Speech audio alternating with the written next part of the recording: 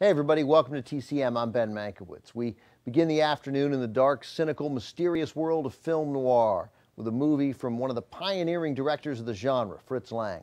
Lang's most significant movies came early in his career while working in Germany. He demonstrated his mastery of German expressionism in a couple of landmark films, the thriller M and the sci-fi classic Metropolis. But after leaving Germany for Hollywood, Lang made a series of crime thrillers in the 40s and 50s with the gritty realism and the obsessive, threatening themes that came to define the film noir style, including The Woman in the Window, The Big Heat, While the City Sleeps, and the movie we have coming up next. It's from Warner Brothers in 1953, The Blue Gardenia. Ann Baxter stars as a young woman who agrees to go out with a playboy after learning her fiancé is dumping her for another woman.